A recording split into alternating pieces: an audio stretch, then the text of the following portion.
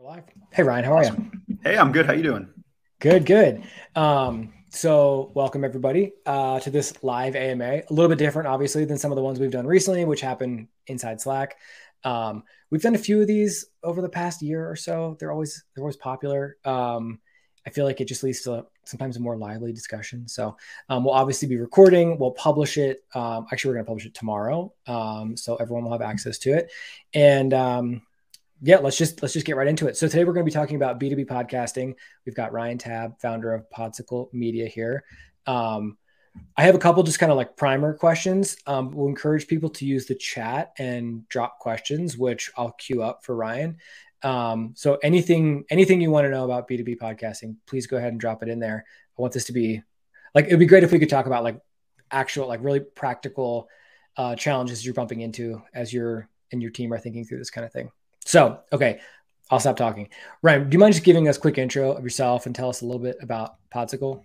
Yeah, sure. So I'm Ryan Tabb. I'm the founder of Podsicle Media, and we're a B2B podcast production agency. So for companies that want to start podcasts and don't have the capacity or the expertise in-house to do that, we come in and we help them from show launch to finding the right concepts and assets for the show and everything, and then getting into ongoing production services where we're turning it into micro content like videos and things like that. So not to make it too much of our like sales pitch, but that's what we do, you know. And I've been podcasting for a decade, and I was in market research before that, so I feel like I've got a pretty good grasp on this, just learning the marketing world more as I go in the last few years, and that's been really interesting for me. Super cool. You know, one of the things when we first met, one of the things you said to me was that it's easy to start a bad podcast. Could you kind of like Yeah. elaborate on that a little bit? Because like my experience starting a podcast is that it was easy and it was also bad. So Yeah. that's kind of my go-to buzz phrase is just, it's easy to start a bad podcast. That's why everyone does it. There's so much bad podcasting content out there, and it's really easy to produce, which is, I think, why people fall into that trap. It tends to be marketing priority, B or C. It's never, A on the list. And so when you get it done, that's like the biggest accomplishment if you're already, working in what's a relatively, overworked environment already, or you have a lot of marketing responsibilities on your plate. So a lot of companies are just churning out content where it's like, hey, we sat down, we recorded something, and now we're publishing it for the world to see. And that's fine, but it doesn't do much to actually benefit your brand or elevate your brand. I think that's really what I'm getting at with that. Is like, it's not that hard to record audio content. I mean, we're doing that right now, right? Like yeah. you and I are And it's often free, and sometimes the hosting is free. Yeah. So I feel there's like a too, lot there's of ways you something. can just get it out there, but Yeah, it takes a fair amount of work to actually get it right. it's interesting because I feel like once the podcast, like say you record it for free, you host it for free, and then it still ends up on Spotify and the Apple podcasting app. And something about that I think makes people feel like it's really legitimate, but it might still be terrible. But there's no gatekeepers there, so you can just publish stuff. Yeah, I mean, that's even when I get on my calls with prospects, and the big thing, because I mean, I wear a lot of hats. Obviously, I'm CEO, but I'm marketing and sales and all that. So they say, oh, well, how are we going to get it distributed? And I said, oh, well, we'll make sure it's on Spotify and Apple Podcasts. And like just right there, they get really excited. And I'm like, that's interesting that's the part that's exciting for you, because that's the really, like, I don't even usually talk about it because that's a given. It's yeah. That's like saying, yeah, it's like saying you're going to publish your blog post on WordPress. Exactly. Like, how else are you going to get it out there? Yeah. That's exactly right. Who are your points of contact? Yeah. Like who's responsible for podcasting? Like very recently there was a conversation in our Slack group and people said, podcasting is like very top of mind on our content team. Can we start a channel? So we started a channel where people are now talking about podcasting. Still not totally clear to me if it's fully its own discipline within like a larger marketing team, or if people who work in content marketing, which is traditionally not multimedia, are now being tasked with it because it's like, it's kind of loosely falls under the content umbrella. Yeah, that's a great question. So I think for really large enterprise organizations, there is better segmenting. And so you have teams that, I wouldn't say there's very few companies have dedicated podcasting teams. You're looking more at like multimedia teams in general. But for 90% of the companies that I talk with, it's the content lead. So whoever's in charge of content marketing, that's my primary point of contact. And then generally someone within the content team is going to be hosting the show as well. So it's primarily a content responsibility. Although I will say in the last couple of months, there's been an uptick in demand gen leaders getting involved, and then also just executives, because once an executive knows their company has a podcast, or maybe they were behind starting it, they get really excited and want to participate. Okay. Yeah. Can we talk about that for a second? Yeah. Because I actually had a conversation with someone recently. I will not mention their name. And they were talking about, like, they got this project dumped on their desk, and it's a podcast. The CEO wants to build up sort of their own thought leadership profile, but it basically devolved into the CEO's pet project. Doesn't really fit into like the strategy that the team has already agreed on. But it's the CEO. So I was like, how do you say, it's hard to say no, you end up just kind of doing what they want to do. So I guess the question is, like, I have to think that there's a lot of CEOs out there who think, if I run a podcast, this will be helpful for the company. So there's like, the intent there is good. But if you're the person that gets this project dumped on your desk, oh, sorry, can you still hear me? Yeah, we're good. Sorry, I just got a warning that the audio is not working. If you're the person who gets this project dumped on your desk, like, how might you suggest kind of steering this project in the right direction, or kind of, maybe gently kind of nudging that CEO to like make the project productive, and not just like you're doing it just to make them happy? Yeah, that's a great question. So I think, first of all, a lot of circumstances where it does become that second and dreaded option, where it just is to make the CEO happy, those fall apart pretty quickly anyway, because CEOs are super busy. They get excited. It's a pet project, like you said. And then 4 episodes in, they're like, I don't have the time for this. And it just dies. So that's beyond any of like the actual opportunities to provide value. The fact that it just won't survive is a good enough reason to avoid that in the first place. And it's honestly just not how most people want to spend their days at work anyways, kind of satisfying that CEO pet project. But as far as actually putting together something that is going to be productive, and I was going to get into this a little bit with like the broader state of B2B podcasting. The beautiful thing about podcasting is you don't have to bow down to Google search rankings. And so when it comes to writing, that's interesting. Yeah. So when you're writing blog content, you're constantly trying to balance, how can we provide something actually valuable for the audience, and how can we make sure that Google is going to show that to our audience? With podcasting, the distribution is a lot more organic. And so if you imagine it like writing blog posts, if you never had to worry about search engine optimization, how would you write? And the real answer is you would only record as much as you could actually, or you'd only write as much as you could provide value in. And everything you say would be supposed to be really useful for the people who are reading it. And I would approach podcasting the same way. There's no need to write the equivalent of a 1,000-word blog post if 500 words gets it done. So a lot of companies have 30-minute podcasts, and that's great. A lot of companies are trending that way, but for a while it was like everybody does an hour, so we'll do an hour. And then the same goes with like not having to worry about keyword stuffing on the blog side. How are we actually putting things out there that are going to impact our listeners in a way that we want them to associate with our brand? And if that like ethos for the show is really strong, and you hold on to that and ask yourself that at pretty much every opportunity that you can, where you're creating something new, whether it's a show asset or an episode or finding a guest, you'll get 90% of the way there just with that. Yeah, that's beautiful. Actually, that makes me so like happy to hear. I mean, I guess like, as a frequent podcast listener, you often hear hosts being like, leave us a 5-star rating, or like drop a review. I mean, in that sense, they're trying to optimize for an algorithm, but like at a show level, not an episode level, which is really different. Because if like on the blog post level, people trying to optimize that, it's like it can lead you kind of in the wrong direction. And you're trying to motivate your listeners. So the other thing is, if Google respected the fact that readers could say, hey, this was really helpful, then maybe you wouldn't have to do as many things within the content itself to satisfy that, if it was just based off reviews from your readers, or in this case from your listeners. So that's the other thing. You can ask for that, and you can still satisfy the algorithm without modifying your content, or really, if you want to get the best results from your listeners, modifying your content in the way that it's the most useful for them. Yeah. Super interesting. There's a couple questions which there's some overlap in too. One is, how do you measure and enhance podcast reach?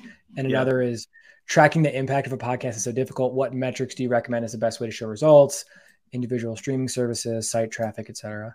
Yeah, great question. So I think as far as measuring results, before we get into like measuring the actual impact and statistics, if we're just talking about like marketing KPIs, the big thing at the beginning is figuring out what your primary goal is going to be. So for some companies, that's lead generation and demand generation. And then for others, they want to establish a stronger community. So maybe through their community, if you have some type of developer network where people are building tools, it might result in people sticking around and building on your platform more. And would that show up in your sales? Maybe not, but that would show up in your community KPIs.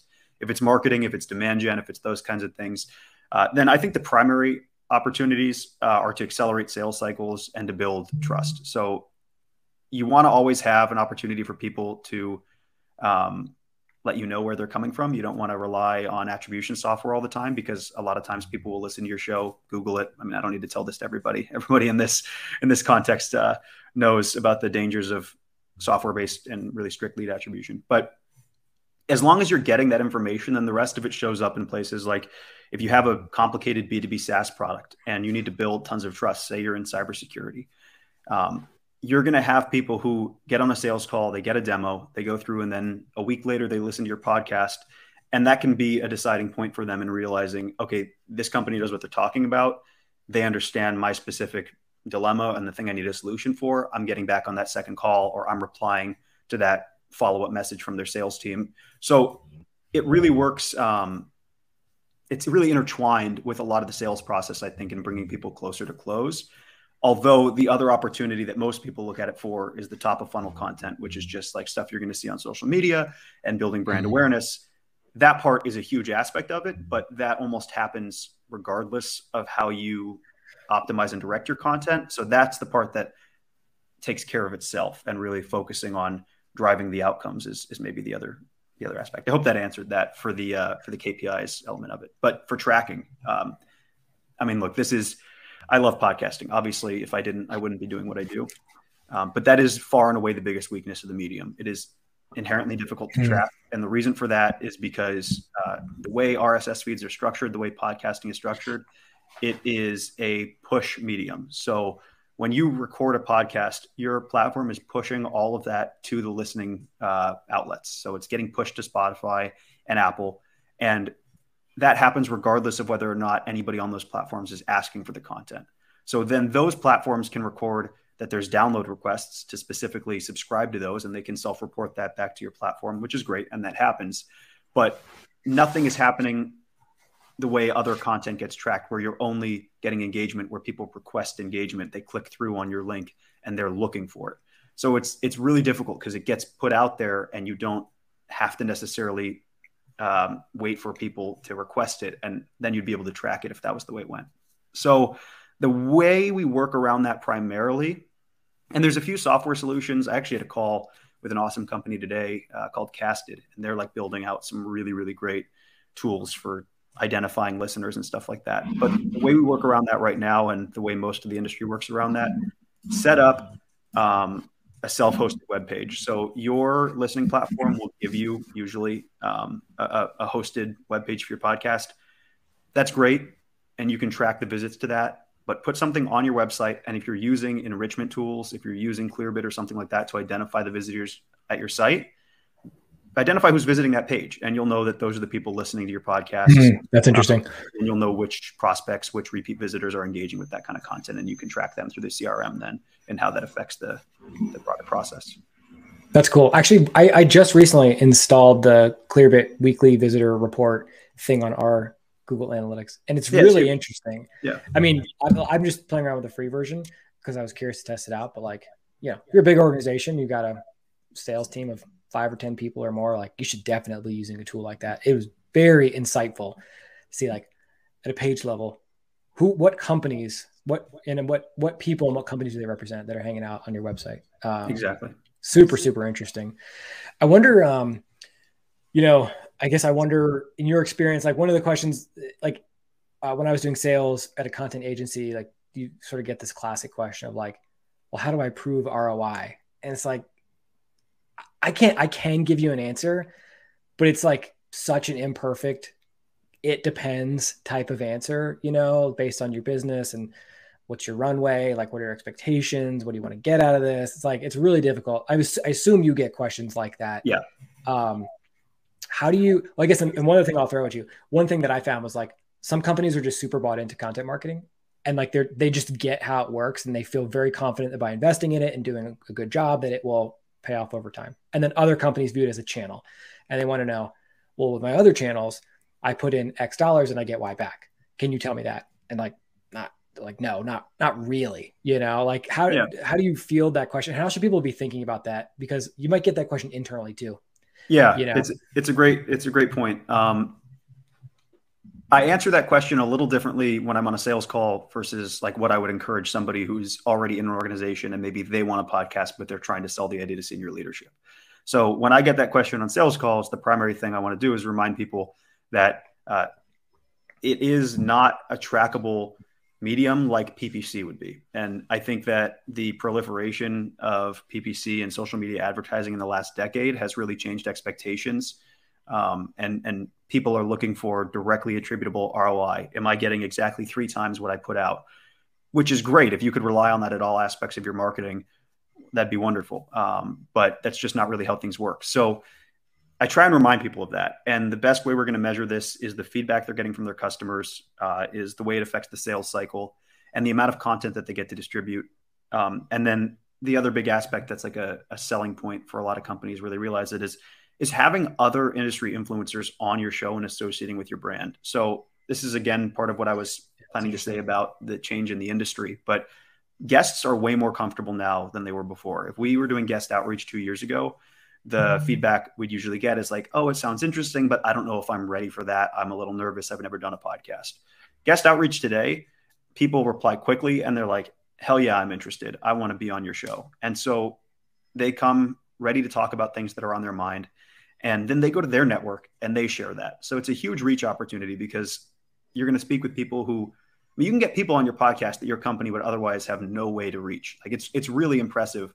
I have contact points at companies now that I have no other way I could imagine getting a reply from them. And I feel like them and us have like a pretty good working kind of professional relationship that I could message them and get a reply back within 24 hours. So like the impact is huge when it comes to building those relationships and then having those people share your content. The kind of example there is I had Yael Miller, who is the content lead at Monday.com, on my podcast when we were very new to launching that particular show within our organization, and Monday.com shared it on their LinkedIn page. Like that's a multi-billion-dollar company sharing our podcast. You just don't get that from blog posts. You don't get that from a lot of other mediums. Yeah. So they have a vested interest in promoting the content, and the content is associated with your brand. That's a huge win. Hope that answered it. That was kind of a rambling answer. But. Yeah, no, that's good. That's good. We have a couple other questions in the chat I wanted to get to. One is, what do you feel makes podcasts succeed? Good intro, interesting guests, good theme running through the show. I would imagine those, plus probably many other things. The number one piece of advice I give for every show that we launch is, to the best of your ability, skip the guest intro. Everybody, like, unless they have a really, really compelling story, unless they were raised by wolves, like I don't want to hear about their background in marketing, because we know who they are today. If they didn't have anything relevant to share, they wouldn't be on the podcast. Obviously, you want people that have the chance to say, hey, this is who I am, this is what I do. But people aren't tuning in to just learn about the background of your guest. So your job as a host should be to bring the most out of the conversation. Every host is going to have a different style that fits them best. And it's probably pretty in line with your personality. Are you a great listener? If you're a great listener, spend a lot of time listening to the answers and trying to come up with thought-provoking questions that build on what they said. Make them feel like what they're saying is valuable and there's more to get out of it. Are you really just like a great talker? Have an intense conversation. Get some aspects of your personality showing. Make them laugh. Make them feel comfortable. Those kinds of things. So being yourself, being authentic, not worrying too much about perfection, and prioritizing getting something out of the conversation for your listeners are the primary things that make or break a show. The other really easy trap to fall into, and this gets talked about in marketing all the time, and particularly content, is niching down. That does matter though, because if you're, say you're some type of marketing software, there's enough marketing podcasts out there. What is the disruptive thing that your company provides that is the essence of what you sell your product on? And then how can you frame a show around that to really explain how one particular approach to attribution is the right way to go about revamping your marketing organization, or whatever that sales point is. However you sell your product, that should be the theme of the show. And if you're just producing another marketing show or another sales show or another content show, not only are there tons of them out there, there are tons of successful ones out there already. So people aren't looking for that. They're looking for a new way to learn more about a specific thing that they're encountering in their career, because these aren't general, like these are not how I built this. These are not the Daily from New York Times. These are very niche business oriented things. And I think people need to keep that in perspective. We're talking about getting the highest quality engagement and connections with your listeners, not getting the highest listener count.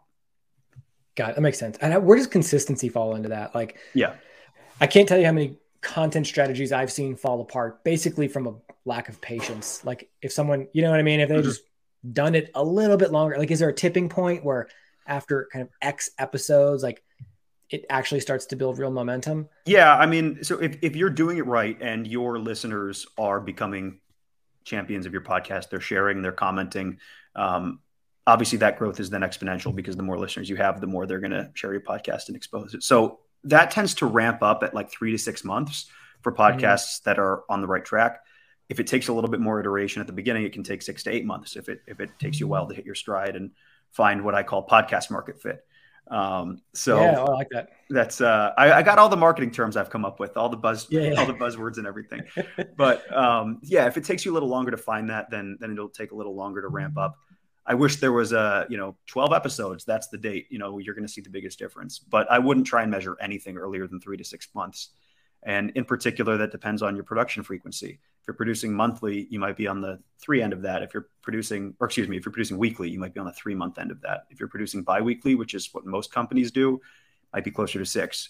So it is a long-term investment. It's a long-term play. And even at 3 to 6 months, you're looking at, are we starting to see the results we wanted? Not have we solved like some critical issue that's fixed and we can just call it a day.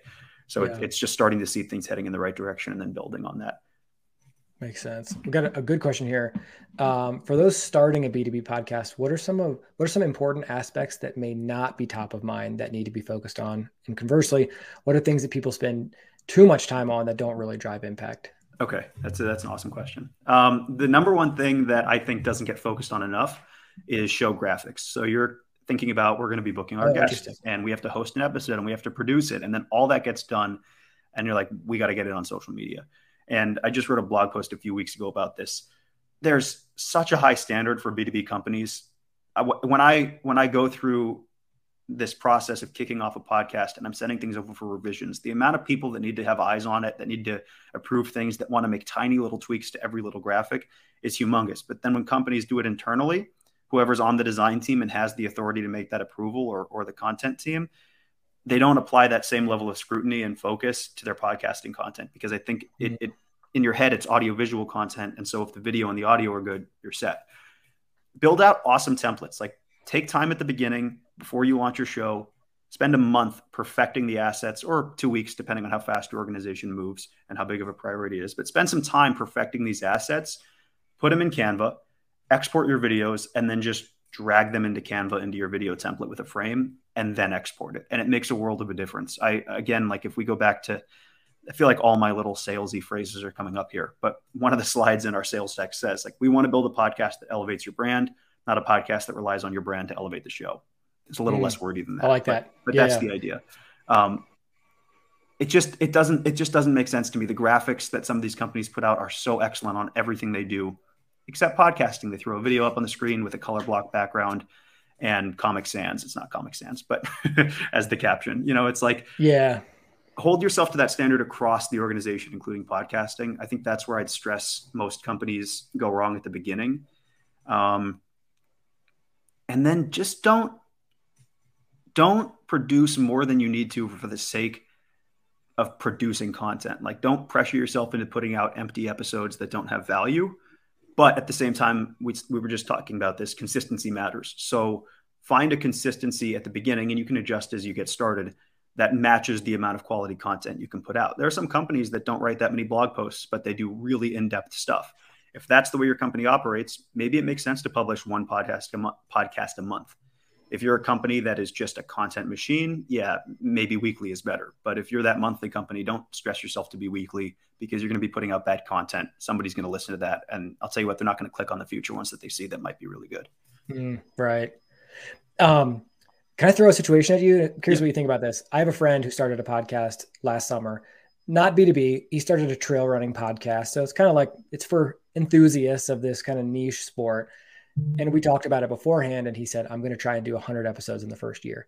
And I was like, dude, that's crazy.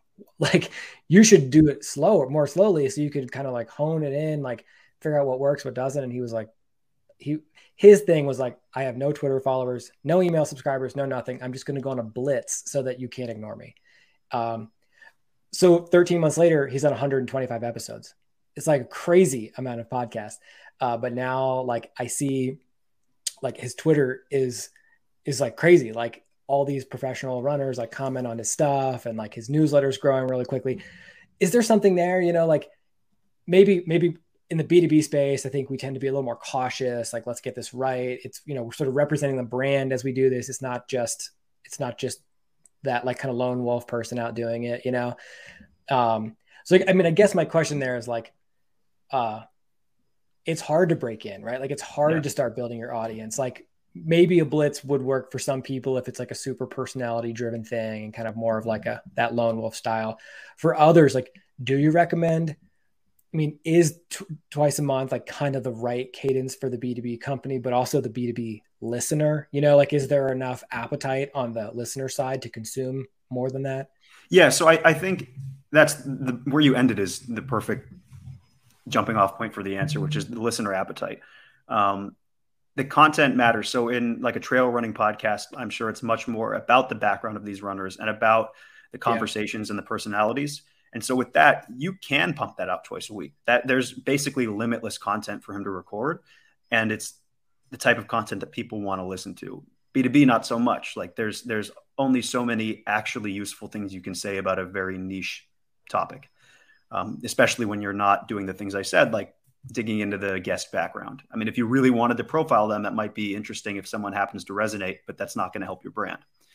So I find that 2 a month is the best cadence for companies that aren't all in on content. If you have a massive content arm and you are one of those companies that just gets it with content, weekly is always going to be better. The great thing is that podcasts exist after you finish recording them. That's why they're not radio shows, right? So if the appetite's not there on Monday and you release on Mondays, people will find it on Tuesdays. And they'll go through your backlog. That's another thing that happens a lot. You find a listener who comes in at episode 37, but then they go back and listen to the 36 episodes before that over the next couple of months. So the biggest thing is that you have to look at it more like building a portfolio rather than making a bunch of like mini broadcasts. Everything that you do is still going to be a part of this bigger folder of podcasts you're creating and promoting and putting out there for the world. So I just wouldn't encourage blitzing unless you don't think that's going to detract from the quality of the content that's permanently going to be sitting there. I mean, you could take it down, but if you're taking it down, then you've done something wrong. So Yeah. On that note, seasons and series. Great question. Yeah. Yeah. I mean, this is something I've been getting a lot lately. I feel like I wonder if companies sometimes are hesitant to sort of commit to one thing because it feels like once you're in the Apple Podcast app, like, are you sort of stuck with whatever it is you committed to? And like, or maybe our seasons or series kind of like your way to sort of pivot once you're up and running. So this is the number one distinction between show structure for what I would call general interest podcasts and B2B podcasts. You don't need to be serial. You don't need to be episodic if there's nothing about your show thematically that warrants that. So if you're doing something that's narrative driven, which very few B2B brands do, great. Let's set up a series of 10 episodes. If you're doing a series of interviews, let's say they're really not about like a particular aspect of what your company does, but it's truly just about like hearing interesting stories. Okay, let's make that episodic. Let's do 10 episodes in a season. For everybody else, where it really is just continuing to have these like public dialogues and get connected with your audience, there's no advantage to serializing things or going episodic. So for some teams, I think the appeal is knowing that there's a finish line, but there's nothing wrong with going on hiatus and then just coming back. But this idea that there's season 1 and season 2, but there's absolutely no distinction between them, and you just stop producing for a while. I really think podcasts should be viewed like blogs. It's an audio medium. It's a very different type of conversation, but the concept is similar. You wouldn't serialize your blog unless you're doing a very specific series of topics on how to solve this problem in your organization. And you wouldn't just stop, blogging for the summer. It doesn't, like it's evergreen content if you're doing it right.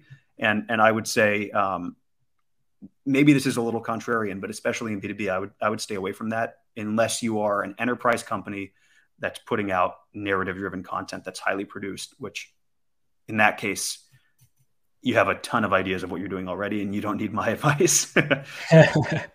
Cool. Super interesting. We're just about up on time. I should have said this at the beginning. This is part one. We're going to do this again because I feel like there's a lot of demand. We're going to publish the recording, encourage people to check it out, jot down your questions. We'll have them queued up and ready to go for the next time we do this. Ryan, where can people find you? And tell us about your podcast too, because I feel like that seems like a real, like consuming a podcast about how to do this well seems like a really good way for people to just kind of like get up to speed on a lot of this. Yeah. So you can find me on LinkedIn, Ryan Tabb, that's me. And you can find Podsicle Media on LinkedIn as well. And our website is podsiclemedia.com. So pretty straightforward stuff there. I will mention the podcast in a second. If I can just add one last little point here. Yeah, of course. Before we call it for today. One of the thoughts that I had when you were asking me some questions over the last few days is like, where do companies go from here? What does the future of it look like? I still think it's something that's getting on people's radars. So the way I'm getting feedback right now is that some organizations have it as a 2023 line item. Others have it as just like a concept in their head, but there's almost no content teams that haven't thought about it at this point or considered it. So we're kind of on the cusp of like what I would say it becoming fully mainstream. The question of then where would it go from there? I think there's a lot of segmentation between the different types of content that companies produce. So the blog team and the podcast team and the YouTube team and the social team don't necessarily work hand in hand. So that to me is the future of it, is creating what's more of a broader media arm. And I know everybody says like become a media company. Don't become a media company. You're a B2B SaaS company. But maybe some aspects of your operation could function more like a media company. And in that case, I think operating all those aspects of the organization in parallel, covering similar content, building on each other, that's the future of it. And maybe that's what we dig into with the next AMA. I love it. As for our podcast, we actually are rebranding our internal podcast. So we were doing a content marketing podcast, but I didn't feel that was niche enough. So pretty soon here, we're going to be relaunching our B2B podcast, which is exactly what you were touching on. And when that gets launched, I'll throw it in the promotions channel in Superpath. And please do. We'll have a few episodes live by the time the next AMA rolls around. Cool. Love it. And just I want to be super clear with people. If you need help doing this, you should get in touch with Ryan, because like having tried this for Superpath, like we're going to do it again and we're going to do it right the next time. Like we did it and we did it poorly. Exactly like you said. It wasn't that hard, but it wasn't that good either. So, just like so many things with content marketing, it's not that hard to write a blog post, but it is hard to continuously, consistently execute, do all the little things that make it good, right? All the distribution stuff, all the artwork, all the guests, all the things that kind of like make it not a headache, make it fun to do, make it, great experience for listeners. So, would encourage people to check it out. We'll obviously include all of those links for everybody in the recording when we publish it. Feel free to message me in the Slack channel. Like I love giving advice. I'm not the kind of person who's like, it's an hour of my time, you got to pay. I mean, if there's a fit for our companies to work together, great. But if you guys are doing something internally, like I'd still love to provide my insights and answer any questions. So please don't hesitate to reach out if anything comes up or you have in mind. I mean, I really enjoy those types of interactions. Cool. Love it. Ryan, thank you so much for taking the time to chat with us. Thanks folks for coming. We'll have the recording out shortly and we'll let everybody know when the next one of these is going to be scheduled. Awesome. Thanks, Jimmy. Cool. Take care. Bye, everybody.